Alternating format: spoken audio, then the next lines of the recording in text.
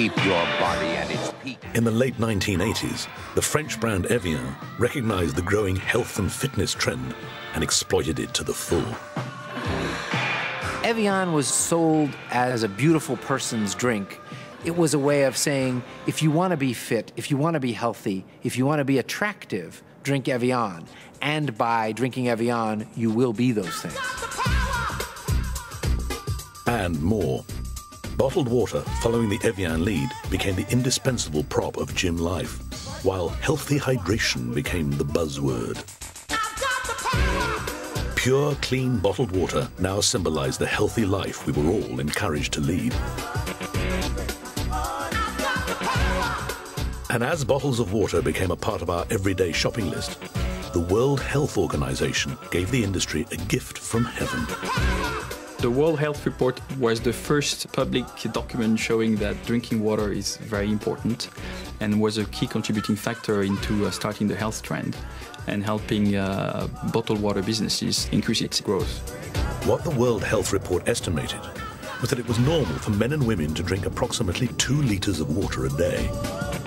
A variation on these estimates then became guidelines that are still used to this day.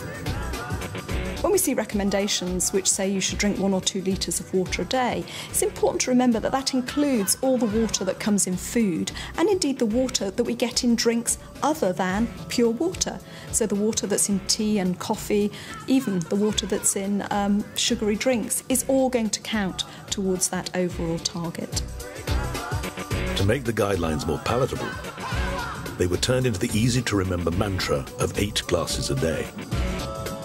Many bottled water producers took the guidelines and translated them into the rather simpler 8 glasses a day message, which they hoped would have the same sort of weight as the 5 fruit and vegetable portions a day message from government guidelines, so that really consumers had an easy reference point for healthy hydration. But whether these 8 glasses should be consumed from the tap or the bottle was left open to question by everyone except the bottled water industry.